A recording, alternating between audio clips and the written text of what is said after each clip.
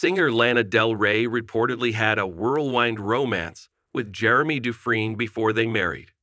The 39-year-old pop star first shared pictures of herself with alligator tour guide Jeremy 56 on her social media page in 2019, but did not strike up a relationship with him until recently, according to Bang Showbiz. After it was confirmed to People on Friday that they had tied the knot, a source claimed the singer's friends had hoped she had found the one she would marry. A source told People, "It's been kind of a whirlwind romance, but Lana's close friends hoped she would get married.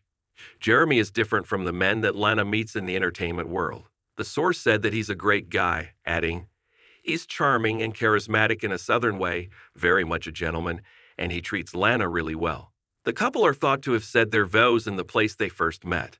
A source previously told the outlet that the wedding ceremony and reception were both held in the same bayou, where Jeremy operates his swamp boat tours. It's been described as a special place for them, with the source adding that the focus of the occasion was on their love story.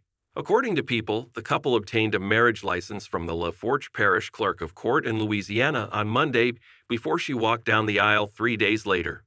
Earlier this year, the video game's hitmaker seemingly referred to Jeremy as her partner in a social media post as she spent time with him and her loved ones. She wrote on Instagram, "Family, my guy." According to Bang Showbiz, Lana is yet to speak out publicly on the marriage, and although the pair were spotted holding hands together at a music festival in the UK last year, she has not yet confirmed their relationship status.